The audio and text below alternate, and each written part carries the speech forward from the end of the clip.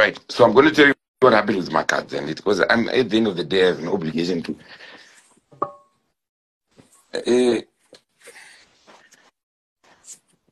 I was removed by album Ramakadzi because I said I'm not going anywhere unless I'm coming with Kimberly.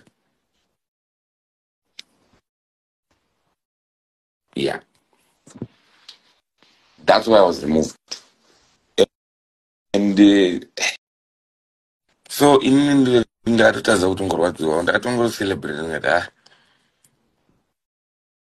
yeah, I hope it did well.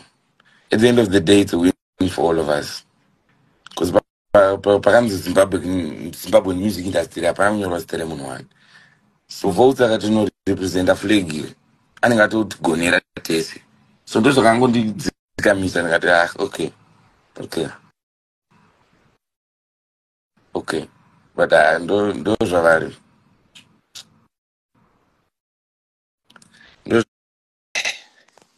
When they did what they did, I was like, when they then called in votes, I don't know who gave them the idea, but someone probably did that.